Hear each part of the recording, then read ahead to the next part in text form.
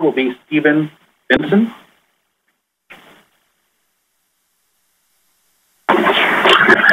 Hi. Thank you for this forum. That shows a lot of courage. I have three specific questions regarding policing. Last month, my two sisters and I, one sister teaches at Rancho Mirage High, the other sister is a registered nurse at a state prison in Norco.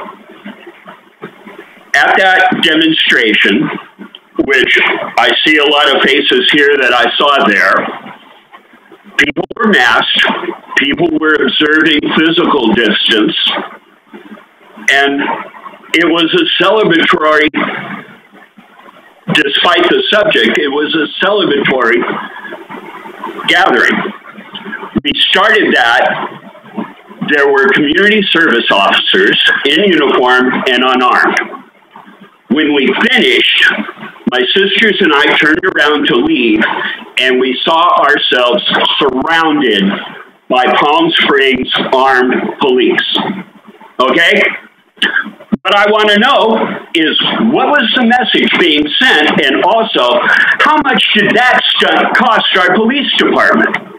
The next question is, how many lawsuits against the Palm Springs police are currently active?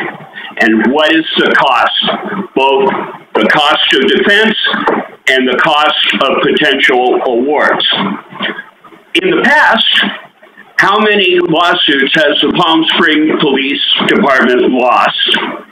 And how much did that cost us? These issues must be addressed.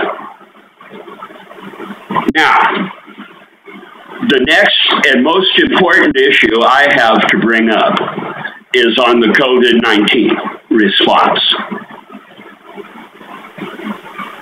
If we do not manage this pandemic, nothing else we do or talk about here will matter a lick. To bring back masking, and it needs to be enforced.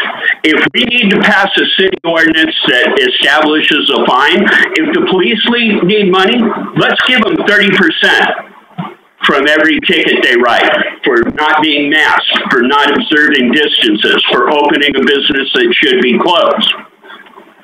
This is important to me because I'm in several of the risk categories. I'm old. And I have COPD, and I recently went through a summer of chemotherapy. This disease will quite likely kill me, and it needs to be addressed. Thank you. The next speaker